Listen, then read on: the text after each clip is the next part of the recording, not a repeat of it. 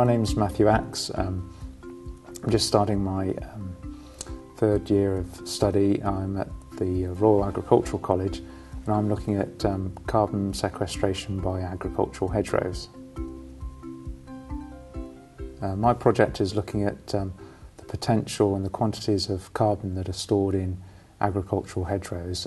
That's a form of mitigation for rising greenhouse gases.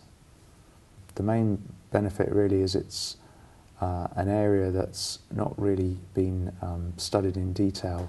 Different vegetation has been analysed and that's been sort of related to a hedgerow, but nobody's really done some empirical data for hedgerows, so it's pioneering work in that sense.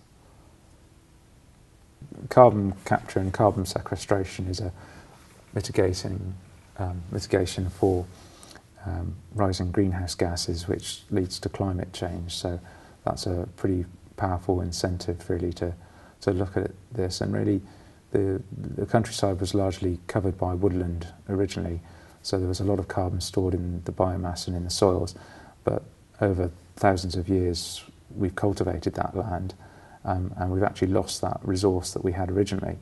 At the moment there are methods and calculations suggesting how much carbon is stored in a hedgerow and particularly the soils, but because they've not actually been based on a hedgerow, I think it's important to do some empirical research and actually ground truth what's going on, and this can affect the government policy towards sustainable practice that a farmer might carry out.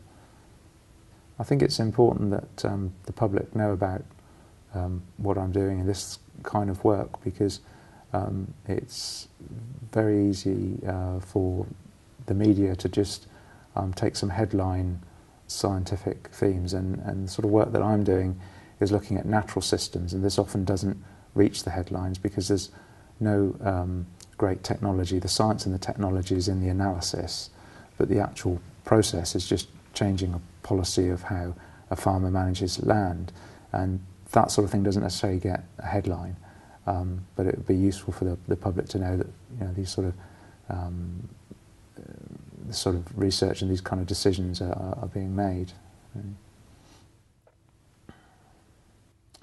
I think the most enjoyable part of my project is just that it's so diverse. There's a lot of outdoor work which is very interesting, but also there's a lot of lab work. There's quite a lot of diversity in what I'm doing, even around one specific theme. I'm hoping that my work will show that there's more carbon sequestered in a hedgerow than has been demonstrated in the existing models, and results from that kind of research could lead to even possibly policy change through government, encouraging farmers to manage hedgerows in a particular way.